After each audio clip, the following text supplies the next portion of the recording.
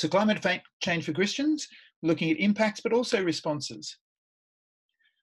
I'm going to go through the science super quickly for two reasons. One, it's very easy to get bogged down in a lot of detail.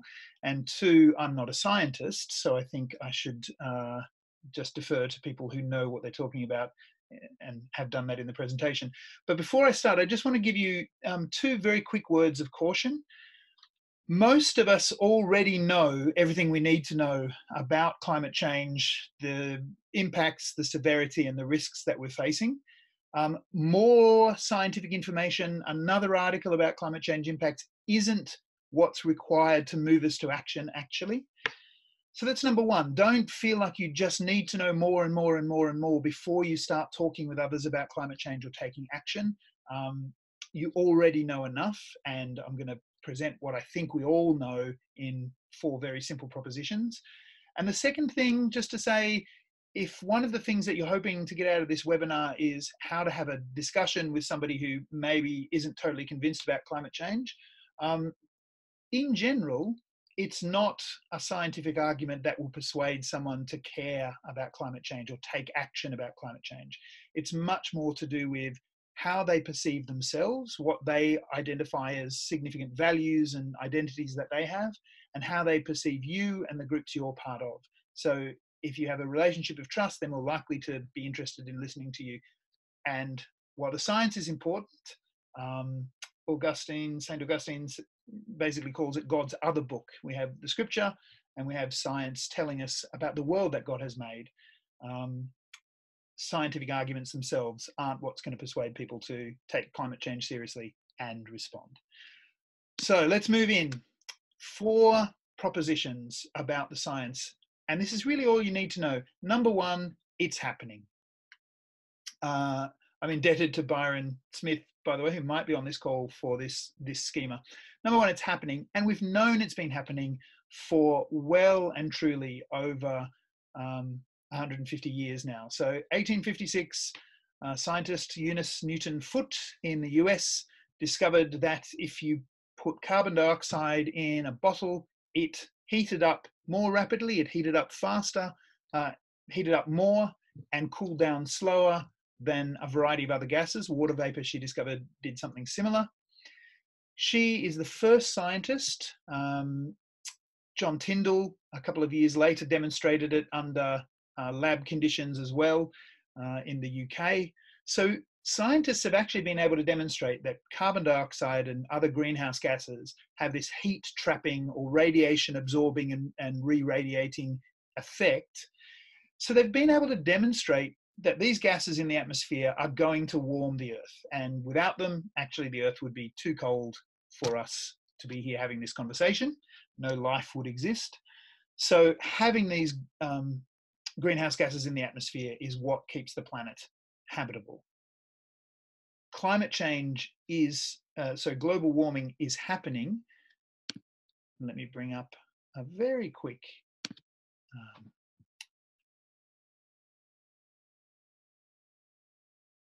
view of global warming over the 20th century and into the 21st century. Areas of blue are areas that were cooler than the 20th century average. Areas of yellow, orange, and red are areas that have been hotter than the 20th century average. And it's pretty clear from this very short presentation that the Earth has heated over the course of the 20th century. It has warmed by just over a degree Celsius above where it was at prior to the Industrial Revolution. So first thing that we all need to know, and I think do know, is global warming is happening. If you're under the age of 5, or if you've been alive for the last 5 years, you have lived through the 5 hottest years on record. If you are under the age of 34, you have never experienced a single month that was cooler than the average temperature for the 20th century. Not a single month. Not the coldest winter globally has been over the last 422 months, consecutive months, has been cooler than the 20th century average. We have entered a new climate regime. So it's happening. Second thing is it's us. And I want to be really clear here, because sometimes webinars or conferences or whatever about global warming or climate change can come across as a bit guilt trippy. You know, you're all causing climate change, or we're all causing climate change. There's a way in which that's true. We'll discuss that later. But actually, I really want to take the guilt off our shoulders, because I didn't create the energy system that Australia uses to power our homes. I didn't create the transport network that we use to get around. And sure, I make use of those things. I have a responsibility. Again, we'll talk about this later. But I didn't set up these systems. I didn't profit from these systems. If I could go back in time and reorient ourselves around more sustainable systems, I would do so. So I want to be really clear. It's happening and it's us. Human greenhouse gas emissions, particularly CO2 through the burning of coal, oil and gas, but also deforestation and industrial scale agriculture, we have caused global warming. But it's not just us. It's certainly not people in Nepal, as we'll discuss a little later. The companies who've profited, about 90 to 100 companies, are responsible for around 2/3 of the greenhouse gases in the atmosphere since the Industrial Revolution. And they have emitted more in the last 30 years than they emitted in the entire 150 odd years leading up to that point. So when I say it's us, actually I want to focus in on a handful of companies and the governments that facilitate their work and refuse to rein them in as being primarily responsible. And let me just show you a very quick video indicating that one of these companies, a leading company, both in terms of its size and scale, one of the wealthiest companies in the history of the world, has dedicated the last 20 years to misleading, misinforming the public, and deliberately working to undermine policy choices that might have put us on a safer climate pathway. And that's ExxonMobil, but many other companies have contributed to this as well.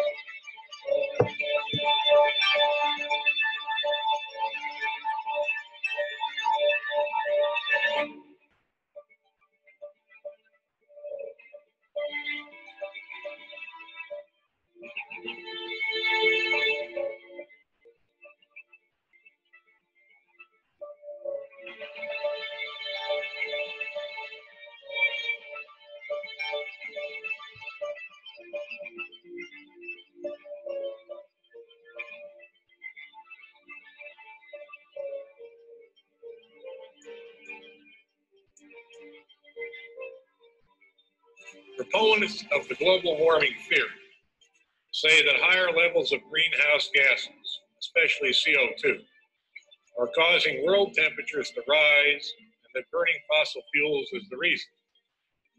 But scientific evidence remains inconclusive as to whether human activities affect the global climate. There's simply no reason to take drastic action now.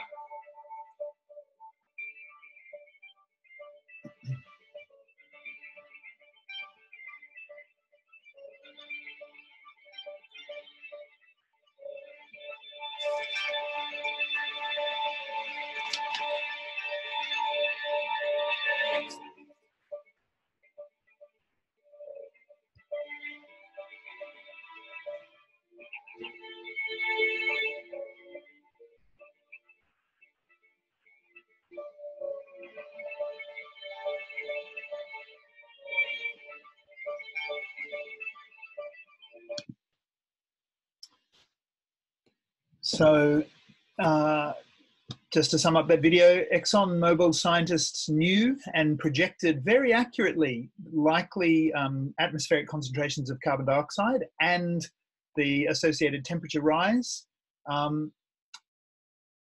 in the 60s and 70s. In the 80s, 90s and beyond, they then worked to actively hide that information away and to deceive the public about the nature of climate change. Their own scientists' work was cast into doubt by ExxonMobil entirely to preserve their profits and the profits of the fossil fuel industry, so that they could continue to extract as much coal, oil and gas from the earth as possible, set it on fire to do all the things, wonderful things that it does when we do that, regardless, heedless of the consequences. In fact, not heedless of, knowing the consequences and choosing to promote their profits over that regardless. So it's happening, it's us, human beings, but I really want you to focus your attention there, because actually the change that we need to make isn't just my own personal choices about whether I get a bus instead of drive a car, whether I use different light bulbs in my house or whatever. Actually, the change needs to go to the level of how our electricity is produced, how our transportation happens, and we're fighting against some very wealthy, well-resourced companies and vested interests. Third thing that we understand from the science, but we understand, I think, fairly deep in our hearts, is it's bad. Climate change is not a neutral thing. There aren't net benefits, net negatives. It comes out even, or it's a bad thing, and it's particularly bad for the most vulnerable people, for the most vulnerable creatures, and for generations still to come. So for all of these reasons, I think Christians should care. I just want to highlight that on the webinars page, I've uploaded a PDF document with lots of links and resources going into more detail about some of the stuff that Sahara and I will talk about. So if you want to follow up on any of the things we mention in these presentations, please go to inf.org/webinars, go to the climate change webinar section and download that PDF. It's free. You're very welcome to have it. I won't go into too much detail, except if you're an Australian, everyone in the world has just lived through the hottest summer ever recorded, global summer, Northern Hemisphere summer, in history. We have gone through the hottest global January recorded, and we've gone through, if not certainly one of the largest fire events ever, well, certainly the largest fire event to occur in Australia in recorded history, and globally, a wave of fires, including a wave of fires in the last few years in places that have, in living memory, never or almost never burnt. Parts of Australia, rainforest, temperate rainforest in Tasmania, rainforest in Queensland, and other parts of Australia. In the Arctic, areas of forest that have never or almost never burnt. And that is a signal of things to come. So climate change is already causing impacts that damage the environment, that harm communities, that take lives, that kill creatures that God has created and loves, and that will themselves cause feedback loops. As forests burn, they release their carbon into the atmosphere. As they regenerate not, as they were before, but less robust in many cases, more prone to fire in the future. Pacific Island nations keep reminding Australia that climate change is an existential threat for them. Communities in Fiji, in Papua New Guinea, in Tuvalu, in the Marshall Islands, in the Cook Islands, are already being relocated from coastal settlements into other parts of their nations where they have places to move. And some nations are already thinking about what it will mean for them to lose their land entirely. So it is causing impacts now at 1 degree of warming. We are no longer in a safe climate space. The urgent action is, as the world has agreed, to keep warming to less than 1.5 degrees, certainly less than 2 degrees. We'll have some news about that in a moment. It's happening, it's us, it's bad. But the fourth thing I want to say, and this does stray a little out from just purely the science, but I just want to say, actually, we can act.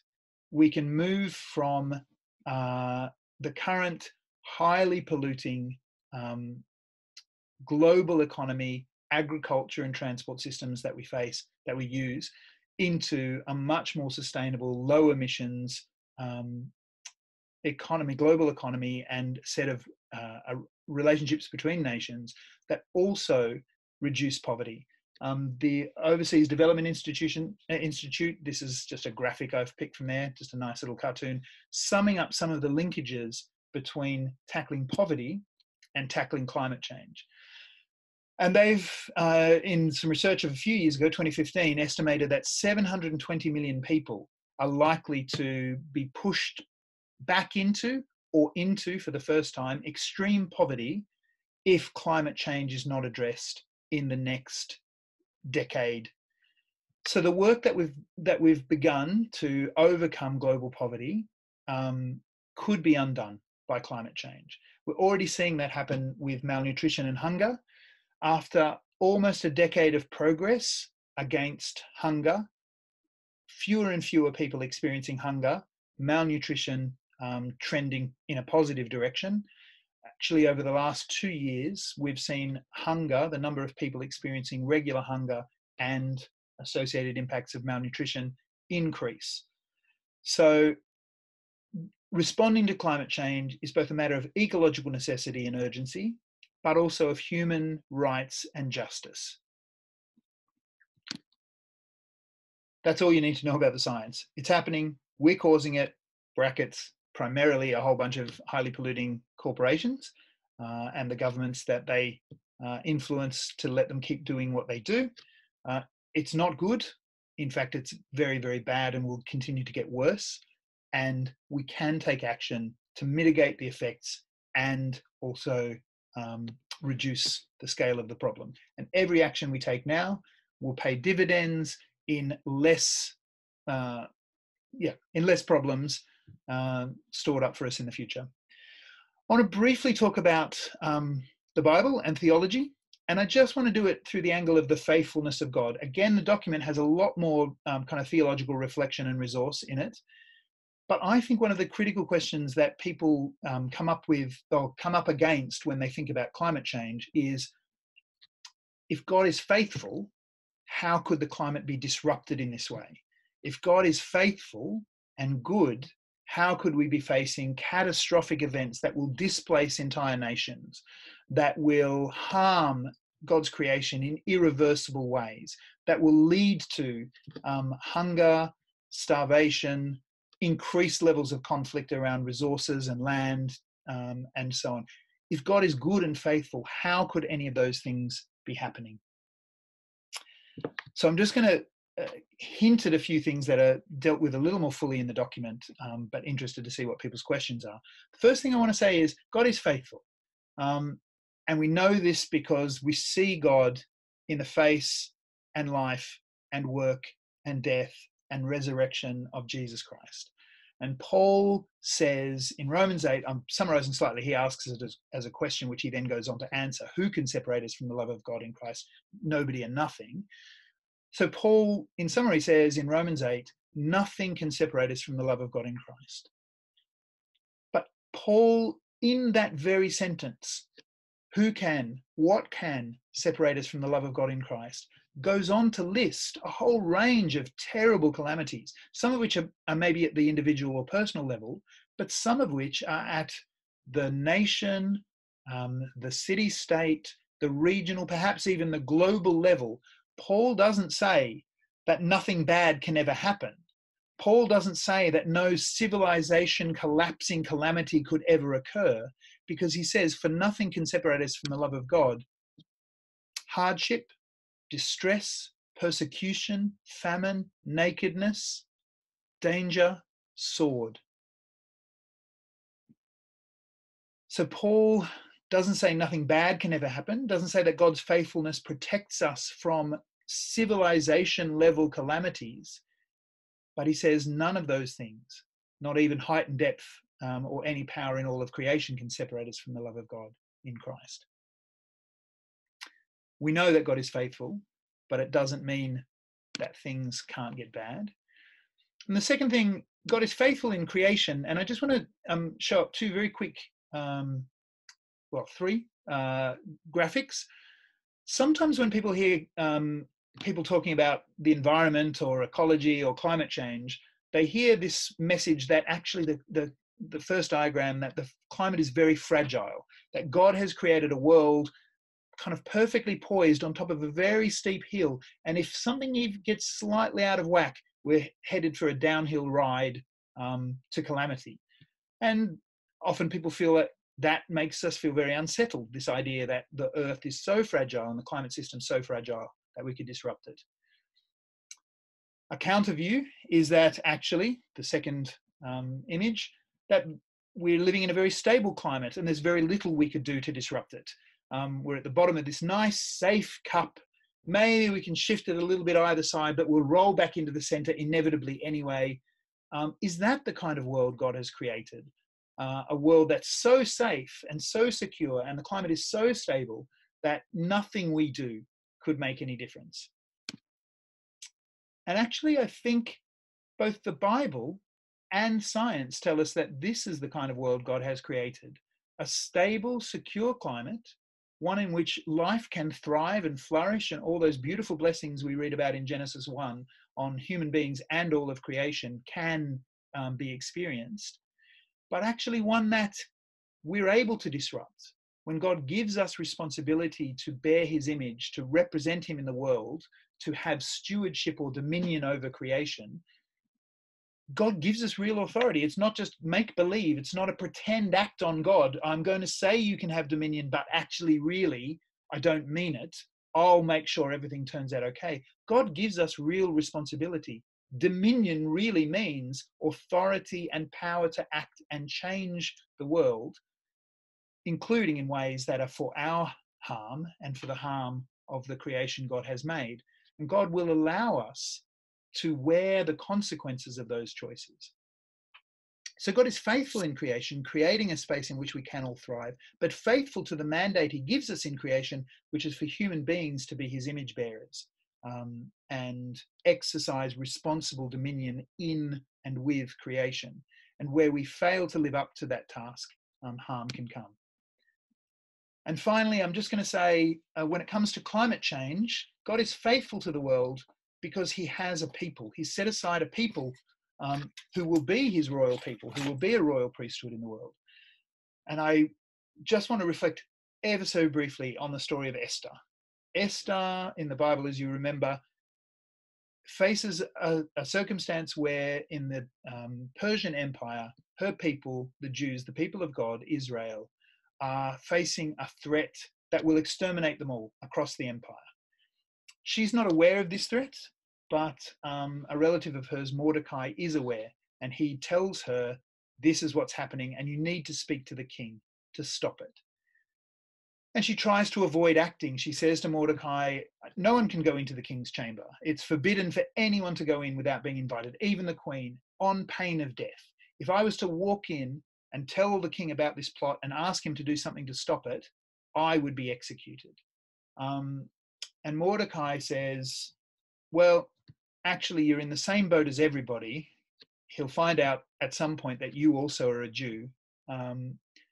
And rather than waiting for help or hope from somewhere else, Mordecai asks this question, or makes this statement: perhaps you have come to royal dignity for such a time as this. Perhaps the reason you are queen right now is so that you can go in and speak to the king, even though it's risking your life to do so, even though it's breaking the law to do so.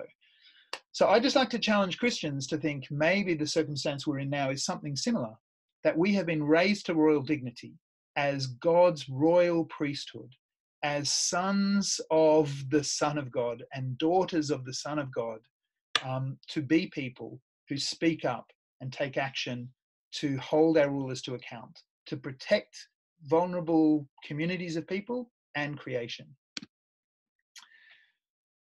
I'm nearly at the end of my section. So just very quickly, what I think we can do.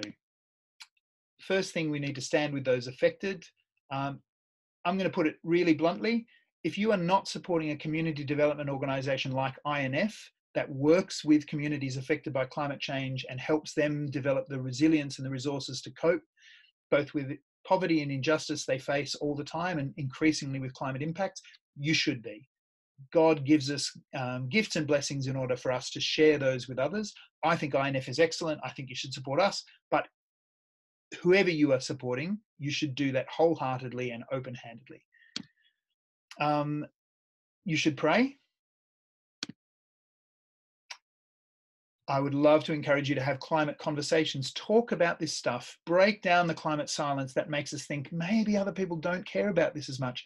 Actually, all the evidence is people want to have climate conversations. What's happening? How do we feel about it? And what can we do to make a difference? We've got lots of ideas in the document about ways to make personal and household change that will have an impact. You're not responsible for climate change, but there are things you can do that will help minimize your impact. Live lightly in the world God has given us all.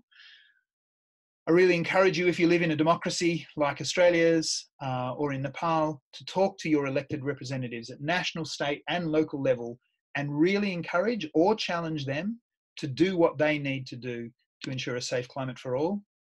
And finally, I'd like to encourage you to work for social change. This is not just an individual level thing. We need to shift society. I'll point you to two resources as I finish. INF Australia has a directed giving program called Journey with Jumla that supports communities in Jumla in the far west of Nepal, particularly women, building their capacity to respond to the issues they face, including climate change. And if you are not already connected with something like the School Strike for Climate or a similar event in your place, please do look them up and consider attending when we're all able to get out of our homes again sometime in the future, I hope. Consider attending a rally to speak up and raise your voice about climate change. Thank you for letting me rattle on for a little while. I'm going to finish my section and hand over to Sahara to talk about climate impacts in Nepal.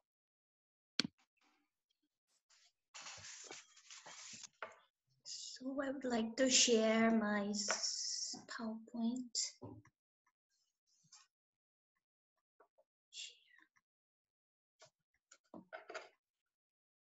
Video.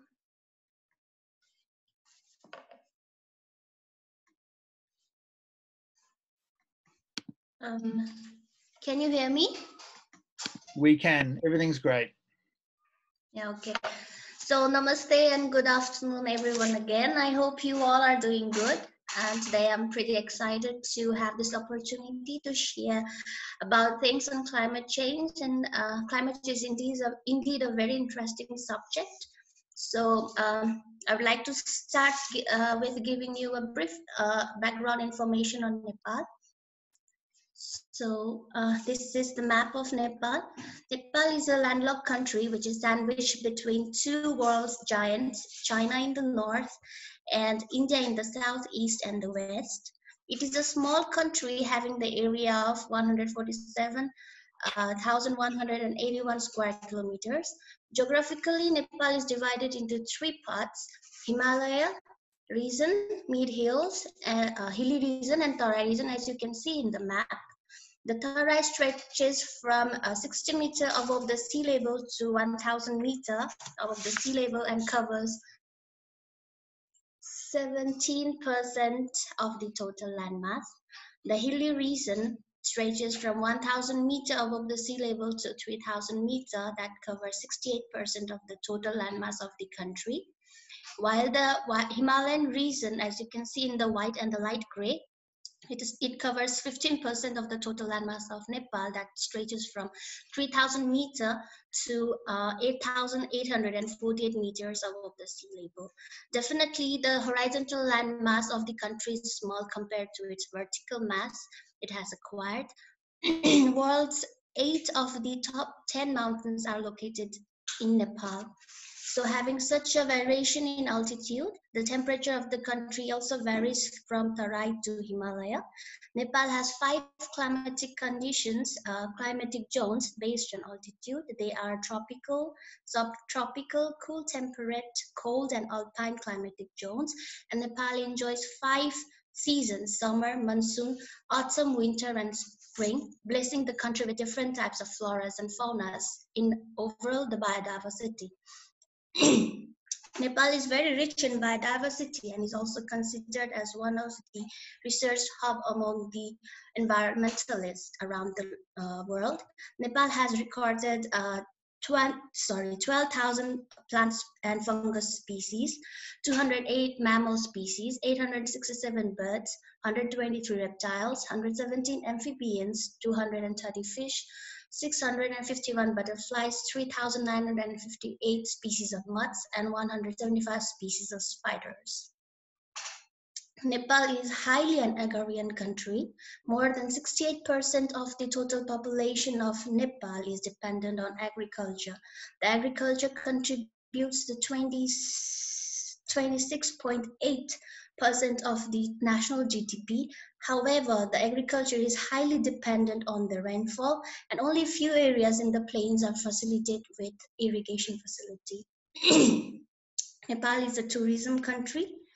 Nepal is a naturally blessed country with nature. Studies show that the foreigners who have once been in Nepal usually come back to Nepal aside the holidays is the people of Nepal for their hospitality. The tourism contributes 7.9% of the country's GDP. With this small information on the background of Nepal, I would like to highlight on what is and how is the scenario of climate change for Nepal. To be honest, almost a decade back when I was at high school, word climate change was still an unknown word to me. We only used to study about the pollution, greenhouse gases, just greenhouse gases and carrying capacity of the earth, and not the word climate change. I was not so familiar with the word climate change. Now we were taught that the greenhouse gases makes holes in the ozone layer and only the harmful rays will enter the earth. The temperature of earth will also increase and so there will be more problems. We're taught of vehicles and industries are the major sources of carbon emissions. And as I began to fill my knowledge in this sector, I found carbon emission for Nepal is negligible. It is 0.02% in world share. It is as the Department of Agriculture reports in 2016. Nepal is fourth for climate vulnerability as Global Climate Risk Index in 2019 reports. It's the 136th nation for climate resilience as per the study conducted by Notre Dame Global Adaptation Initiative. Among the research conducted among 192 countries in the world. The climate resilience is measured on the capacity versus risk. Indeed, the resources is far less compared to the vulnerability and risks to climate change given the increasing temperature from the climate change. The average annual temperature increase for the country is 0.056 degrees centigrade, while of the Himalayas is even more. As the DHN, Department of Hydrology and Meteorology reports in 2017, the Himalayan district Manang has the record increase of temperature by 0.092 degrees centigrade, while the Persa, the district of Thurley region, has the increase of 0.017 degrees centigrade. This is indeed an alarming situation for Nepal. glaciers retreat. So this picture is one of the example of climate change impacts in Himalayan region.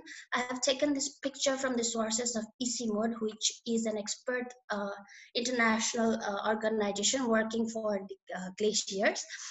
The pictures are supported in the study of the picture supports the study of the glacial lakes. And this picture is of the Thurley Lake, which is situated at the northwest of Mount Manaslu. It is one of the highest mountain in Nepal, and this particular glacial lake is located in Manang village. The glacial lake was comparatively small in 1991, as you can see here with the red arrow, and as 2 decades later, you can see through the yellow arrow, it has expanded considerably. This is one of the 21 critical lakes that has been assessed to have the potentiality of having the glacial lakes outburst. Among these 21, the 2 lakes, Imjache and Chorolpa, has been lake lowered, and this is also in the priority list of the government to reduce the impact of outburst floods for the communities living downstream through lake lowering. However, because of the increase in the temperature, the glaciers are retreating day by day, and they are amplifying in size, and this is increasing the potentiality of glacial lakes outburst. Glacier loss over the past 5 years is the highest that in more of a century. Glaciers are the source of fresh water and are the reserve for future too. Losing such precious water sources of fresh waters is an alarming situation for future, and this causes the water crisis that impacts several aspects of life. Water crisis. The second picture here is about the water crisis that is induced by extreme dry spells from the climate change. Nepal, though, is known as the second richest country in the world for water resources. Nepalese are facing the water crisis daily in their lives. Nepal is ranked 14th in the global index and marked high water stressed countries by the World Resource Institute in 2019. Keeping aside the unmanaged urban settlement and geographical location, climate change has increased the hotter days and torrential rainfall. This has caused the disasters to come and prolonged dry and hot days. People living in villages used to walk miles to fetch 2 jars of water, and now the impact is more compared to what they were already struggling. As seen in the picture, it is female who fetches water for their household chores. This makes them more confined on their household activities and less time for their productive activities. This surely is a challenge to gender mainstreaming as well. In addition, there are also news of occurrence of fights while fetching water. This is also leading to social disharmony. Food production.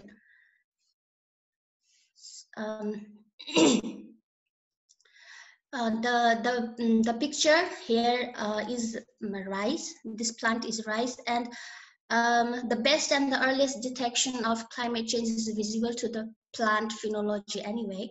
So I've taken rice as an example. Rice is the main food of Nepal. From the end of May till end of June, most of the rice plants are planted. However, due to the climate change and change in climatic pattern, the rice cultivation has been impacted. Rice needs more water to grow and fruit. However, having very less to no water destroys the plant. This results in less food production and sometimes famine too, leading food insecurity. The farmers who are dependent only on agriculture are living under the poverty line. And this scenario directly impacts in their income source, resulting in crisis in their living, from food to education to health and other accesses and other facilities. The hierarchy of social status influenced by economic status also shows more gap, making these people more vulnerable. Not only for the crops like rice, there are other different crops also affected by the climate change climate change. So the human diseases, pandemic like coronavirus, COVID-19, epidemic like dengue can be taken as the recent examples resulted by one of the factors called climate change. I shall not directly emphasize these diseases to solve climate change, as this needs vectors like ticks, flies, mosquitoes, bacteria, and virus. However, the climate change does have the role in increasing the tolerance, transmission, and also the DNA assemblance from the increase in temperature. The diseases and its symptoms are not new to human, but the effects. The medicine that used to cure dengue previously is less effective to dengue compared to today. Dengue used to be common in Thurley, but now is also found in hills too. Last year, Pokhara had witnessed the dengue outbreak as well. That was not a common thing. The common cold that used to last for 3 days previously now lasts for more than a week. The rise in temperature has fostered new diseases and helped other diseases to reappear and also become adaptive. And this is same for the plant and animal as well. With the increased immune and the new diseases being seen in plant and animals, the agriculture and livestock rearing is highly impacting the incomes and the sources of income of farmers in Nepal. And not to forget, like climate change also supports a more disaster scenario. This picture is from the Rohtat response. This year we had flood in Tarai district, and this is the place where INF Nepal had gone for the emergency relief support. And not to forget, the most recent Australian bushfire and the drought is the result of the climate change. It has been reported by the statement on the state of global climate. Europe was hard hit from the heat waves this year with the record-breaking temperature rise. The statement also reports that 2019 has surpassed the 1.1 degree global average above pre-industrial levels. And the past 5 years has been the hottest years ever recorded. With this, there are no dilemmas in saying that disaster scenarios like this, drought, floods, fires, landslide, epidemics, globs will be more frequent in future. This will result in loss of number of lives on Earth, not just human, and the destruction of the infrastructures. The issues and impacts are rooted in every aspect. 2 decades back, when Nepal became the member of UNFCCC in 1994, it started to work with these issues, but it was not the hotcake before as it is now. The country was slowly understanding the climate change, and as the first state, Nepal developed NAPA in 2009 and is in operation. National Adaptation Plan of Action, NAPA helped in mapping and operating climate change adaptation projects, in identifying the vulnerable households, community risk reduction, and increase in community resilience. Similarly, it formed Climate Change Council in 2009. We have a Climate Change Coordination Committee and Climate Change Management Division under Ministry of Forest and Environment, which is a focal point for coordination on climate issues. With the more policies and plan in line, Climate Policy 2012 was ratified. It also that climate change policy 2012 had introduced community forest program that helped in reducing the greenhouse gases emission, and it was a huge success as well. As the time passed, there was a need to update the policy, and therefore in 2019 we have a new climate change policy. And is currently in action. The new climate policy is more rigid and has addressed several sectors. Similarly, Nepal has national RED policy, a reduction of carbon emission from forest destruction and deforestation. Climate change financing framework and budget code is in practice to Nepal Planning Commission. And green growth strategies are also in line. Gender mainstreaming in climate change action plan and nationally determined indicators and other instruments are also available to assess and address the climate change impacts in Nepal. Currently, Nepal is planning for the low carbon economic development strategy and national strategy for carbon trade. On 2019, the first ever National Climate Change Conference was held at Sindhupaljok that came out with 10-point Sindhupaljok Declaration that aims to institutionalize climate change-friendly plans and policies and promote climate change adaptation and mitigation strategies at the national, provincial, and local level. Furthermore, Nepal is the signatory of several of the national and international protocols, policies, like Sendai Framework, Kyoto Protocol, Sustainable Development Goals, and more. Nepal has also worked and is working in 10 clean development mechanism projects that includes water mill project, solar energy, improved cooking stoves, biogas plant, and microhydros.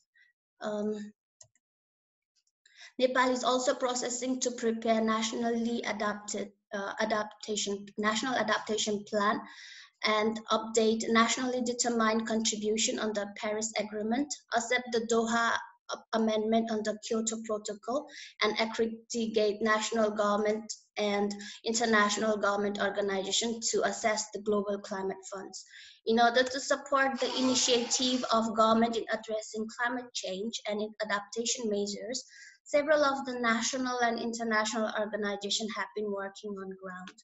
Programs like a National Climate Change Support Program implemented by UNDP, mainstreaming LAPA in 100 villages of 14 districts of West Nepal, worked vigorously to raise awareness and work on climate change issues.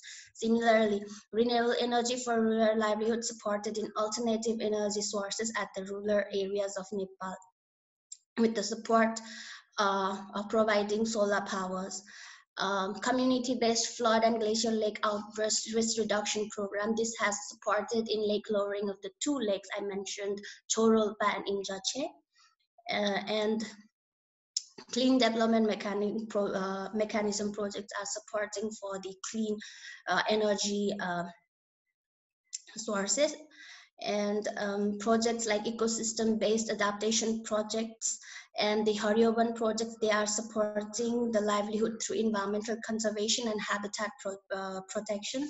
Similarly, climate resilient agriculture practice and implementation of ecotourism in Nepal are steps done by the several of the national and international organizations liaising with the Nepal government to address the climate change.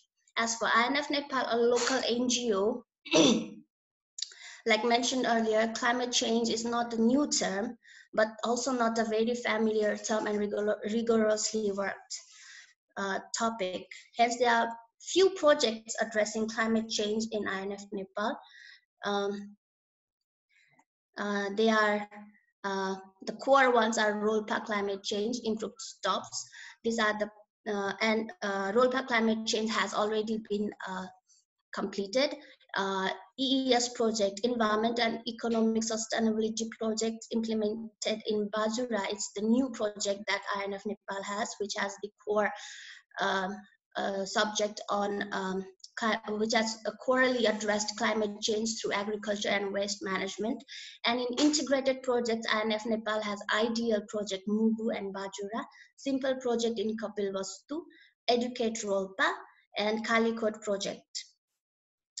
Among these projects, I would like to talk about Rolpa climate change because Rolpa is the working area of the previously disaster response and resilience department as well, and I have some kind of familiarity with Rolpa, so I can talk a little bit about Rolpa project. So in ROLPA climate change was an 18-month project with the overall goal to sustain the livelihood and improve the quality of life of the people affected by the impacts of climate change in ROLPA. The major activities involved were to promote modern farming and provide technical support to the people, reduce the disaster risk through community participatory assessment on disaster risk, provide training and awareness against traditional belief and malpractices on health, hygiene, and sanitation and environmental degradation, support in prevention of river edge cutting by floods, support in developing livelihood farming and at a local level, action plan support to solve environmental and sanitation related issues, training and support for improved stops, and coordination and networking meetings with like-minded organizations and groups. All these activities were carried out through the self-help groups that INF Nepal had formed and had worked with. The overall objective from all these activities was to capacitate communities to mobilize themselves to act together and be safe on the common issues and impacts of climate change and save the environment. Though we have known, seen, heard, and experienced the impacts of climate change, though we have received plans, frameworks, policies, goals, interventions, and alliances on place, there are certain challenges for the country, like-minded organization, and also for INF Nepal to achieve the goal in addressing the climate change. Nepal is one of the least developed countries in the world, and about 20% of the population lives below the poverty line. The major occupation is farming, and thus it confirms the economy of the farmers are not well as defined as the people who are involved in industries and businesses. Hence, the most of the Nepalese are living in poverty with just enough for the survival and are uneducated. People are somehow literate to a level nowadays, which is confirmed by the study showing the high dropouts in villages. Therefore, people with less education and poverty shall not care what hampers the environment. They will care on their survival through minimal cost payment. They will not be bothered about what happens if they use and dispose plastics haphazardly, or will they be bothered to save the trees or conserve the environment around. Their sole goal is for the survival and live a predefined normal life. And that is where the challenge becomes complex. In order to survive through the poverty and provide the basic needs to the family, the trend of migration to the cities and abroad is increasing in Nepal. And that leaves children, female and elderly at home. Female thus needs to stay at home taking care of the elderly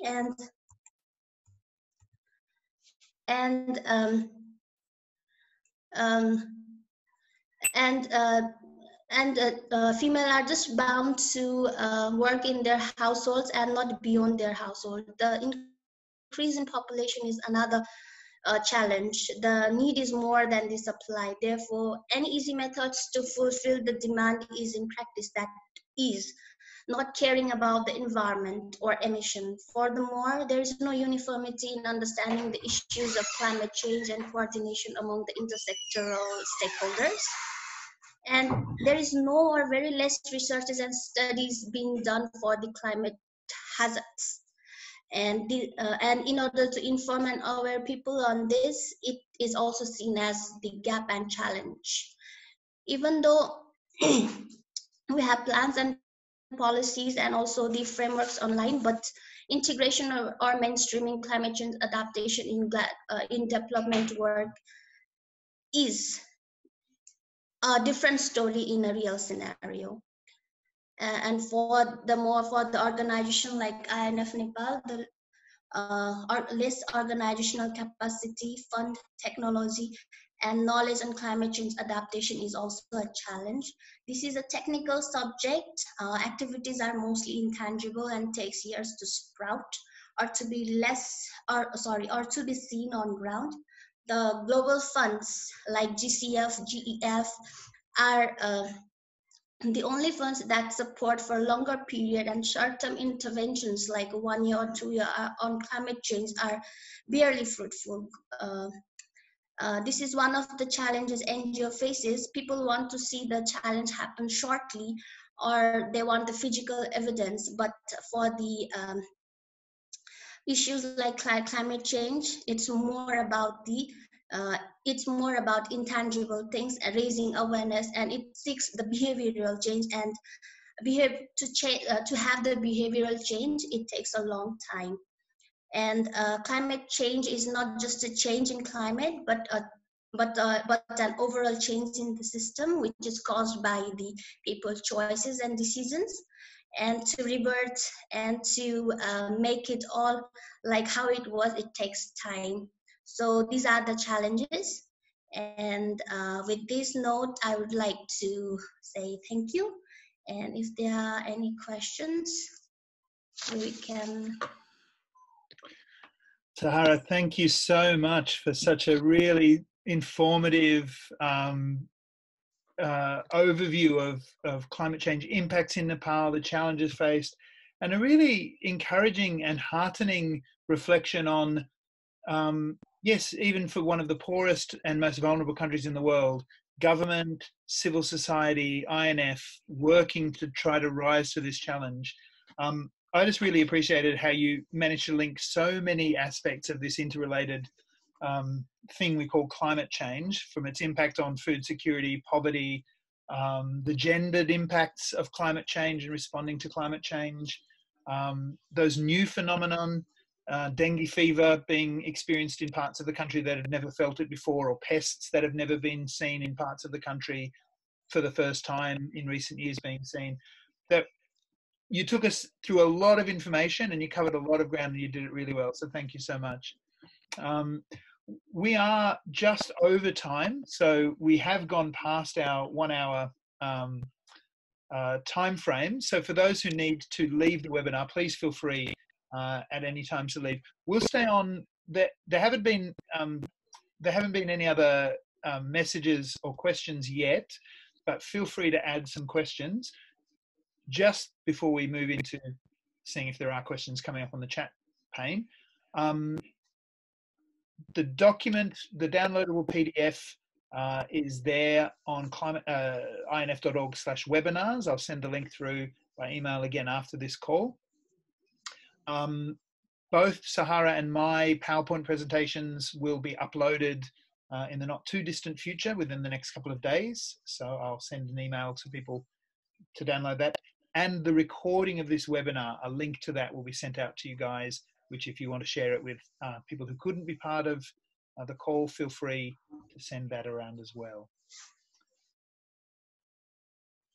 So I'll give you maybe 30 seconds just to see if any other questions do come up on the chat pane. Okay, Anna has asked, can you go over what are the most effective things we can do? I might take it first, and then from my perspective, and then ask Sahara from her perspective what she thinks.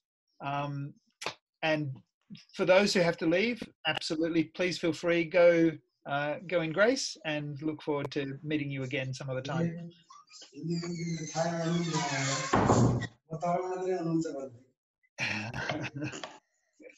Workmates, they're the worst.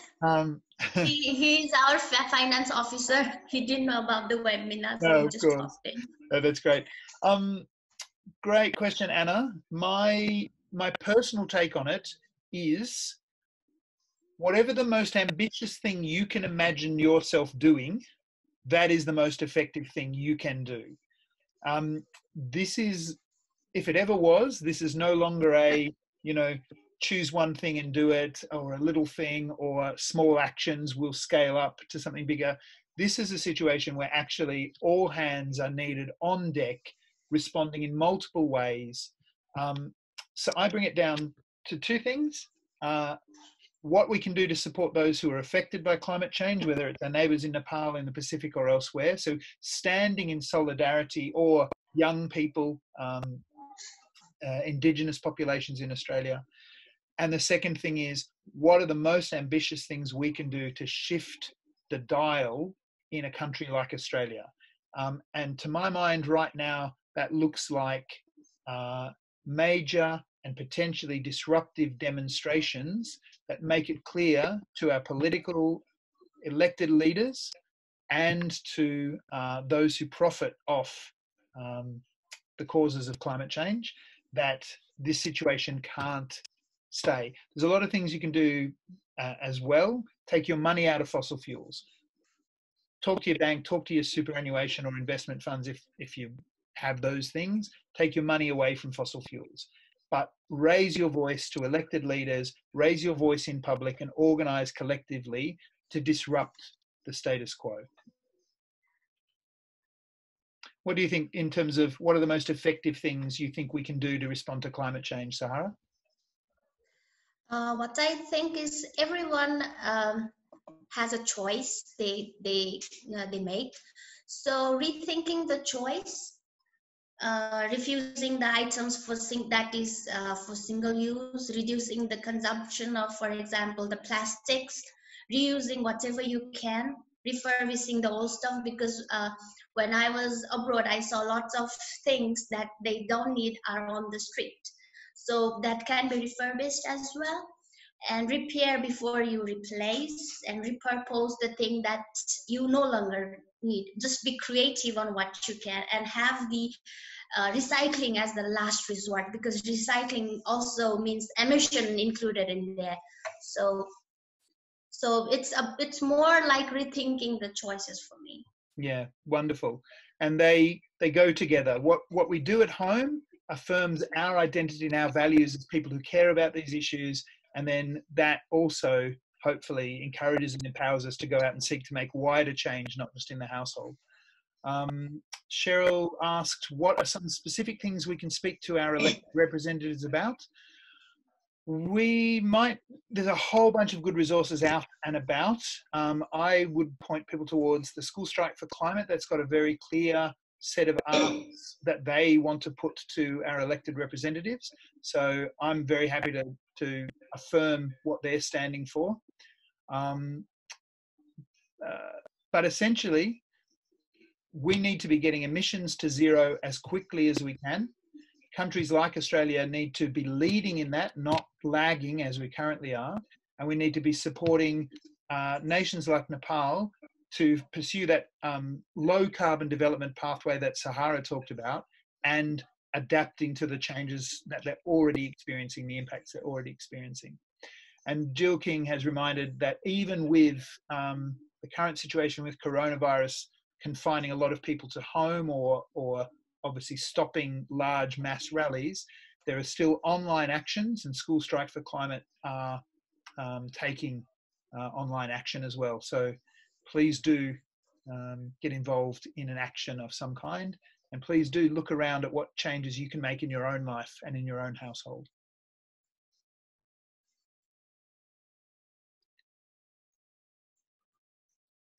I think we might leave it there. We've covered a lot of ground. Thank you so much for the questions. Thank you for staying with us during the webinar, everybody.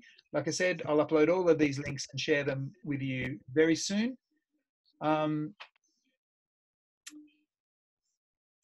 And look, I'll leave with this last question from Sharon, who works for INF in Nepal. I'm really, really glad that we've got friends and colleagues from Australia and Nepal. Sharon has said, how as INF can we have a common understanding about climate change so that our staff at the field level, who are the implementers, are clear in their activities and interventions?